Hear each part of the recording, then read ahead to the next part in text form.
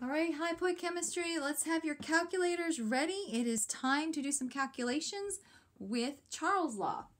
All right, so Charles' law is represented by volume over temperature. Volume over temperature is a constant number. So if we increase the temperature, what happens to the molecules? They move faster. We have more collisions, and you will increase the volume. So we're thinking about something, how can you increase the volume, right? So think of a balloon that has particles stuck in it, okay, and the balloon begins to expand. Think of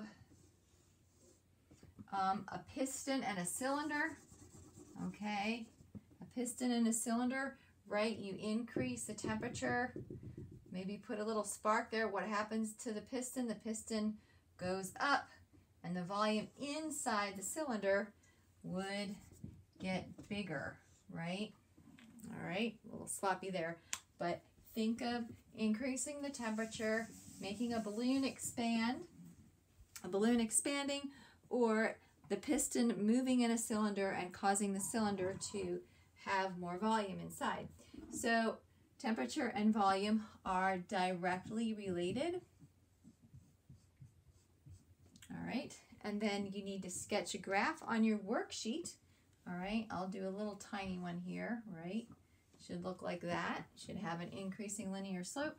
The formula, volume 1 over temperature 1, we're going to have a scenario where we're going to change, okay, something, all right, the volume or the temperature.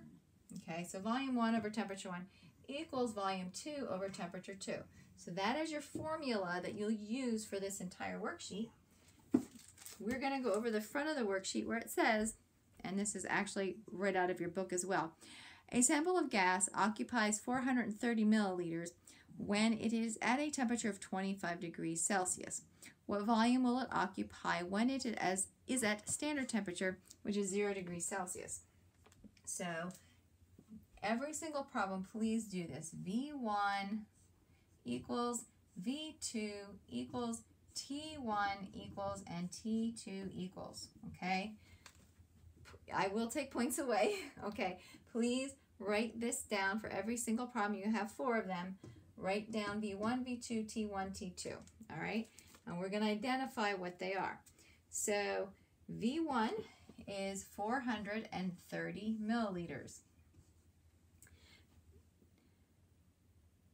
V2, it's asking, all right, so put a question mark there.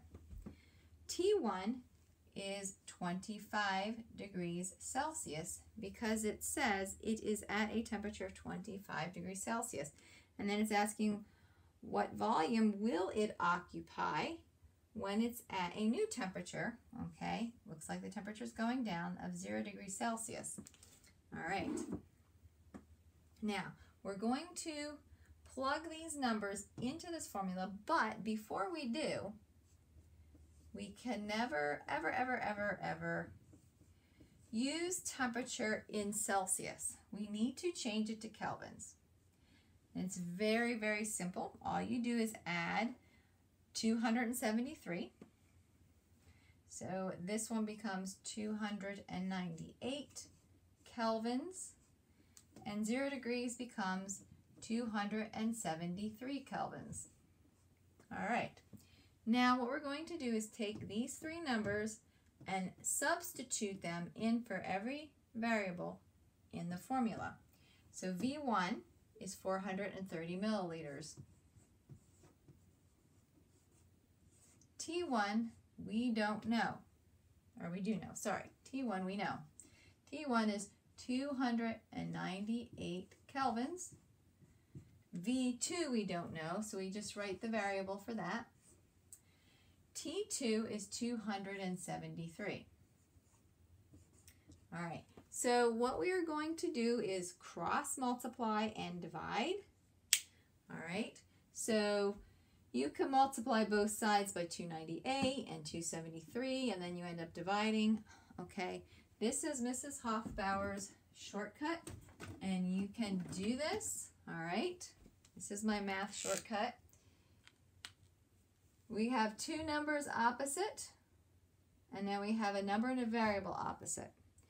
So I want you to take and circle the two numbers that are opposite, okay? Leave the variable and the number that are there, where there's variable, leave that uncircled. Write these two out. 430 times 273, all right, because we're cross multiplying them. And we're going to divide by 298. If you did the algebra, you would end up with this. All right. So you can do that. We're going to take and multiply 430 times 273 equals, and then divide by 298. And we will get 393.9. Okay. And we're going to round that up to 394. All right, and don't forget our units of volume. In this case, our milliliters. How do I know they're milliliters? Because volume 1 is in milliliters, so volume 2 has to be in milliliters. I cannot change the units of volume. All right. Let's take a look at number 2. I'll read that. Number 2 says, a 2-liter sample of air is collected at 298 kelvins, then cooled to 278 kelvins. What is the new volume of the air? All right.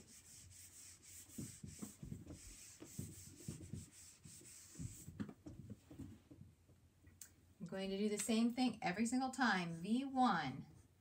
V2, T1, and T2. Make sure you do not skip this step for high point chemistry for my class. Please don't skip this step. Volume 1, and the problem is 2.0 liters. Volume 2, we don't know it. It says, what is the volume? We put a question mark there. Temperature 1, 298 kelvins. Temperature 2, 278 kelvins.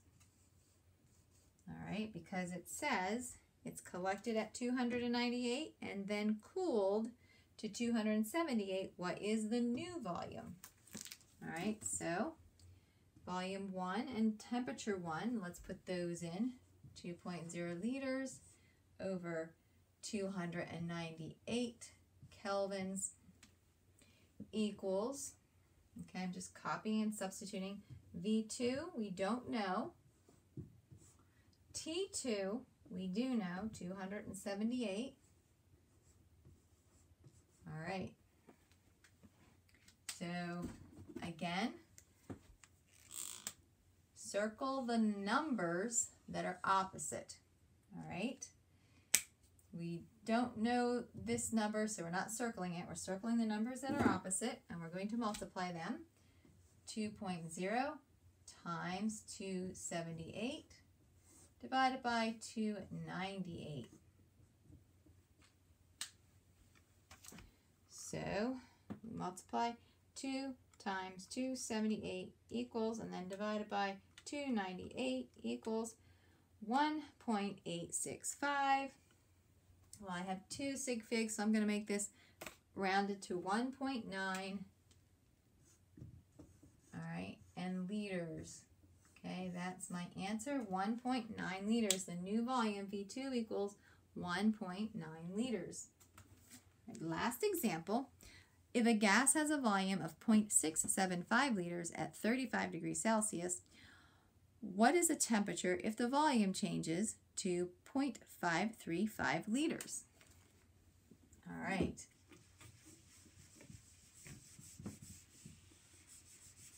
Okay, again, V1, V2, T1, and T2. Don't skip that step. Okay, volume 1, we don't know. It says if the volume changes to. We don't know volume 1. We know that it changes to 0.535 liters. we know, oh, it does tell you at the beginning. Sorry, I'm skipping around here. It starts at 0.675, 0.675 liters, okay, has a volume of 0.675 liters at temperature 35 degrees, okay. Volume 2 was 0.535 liters. We don't know temperature 2. All right, we want to plug these numbers in, but first we need to change the temperature to kelvins. Okay, for all the gas laws, whenever there's temperature, it needs to be in kelvins.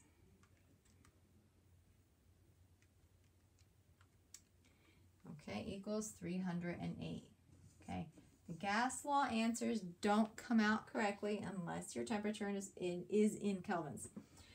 So, V1 right here, 0.675 liters over T1, 308 kelvins equals V2 is on the top, 0.535 liters over T2. All right, just double check while you write that down. Yep. Okay, looks like we have everything set up just fine. All right, I'm going to do something a little different. I'm not circling this way. These are the numbers, okay? 308 and 0.535. Those are the numbers that are diagonal from one another. So I'm going to circle those numbers, okay? I'm going to leave the variable, always leave the variable outside. And I'm going to multiply these two numbers, 308 times 0.535 divided by the number that's not circled,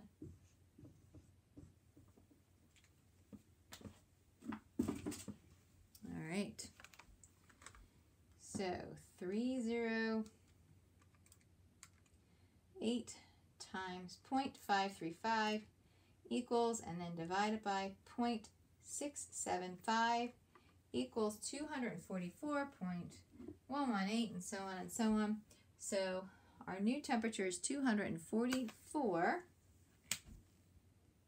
I'll put it down here, 244 kelvins.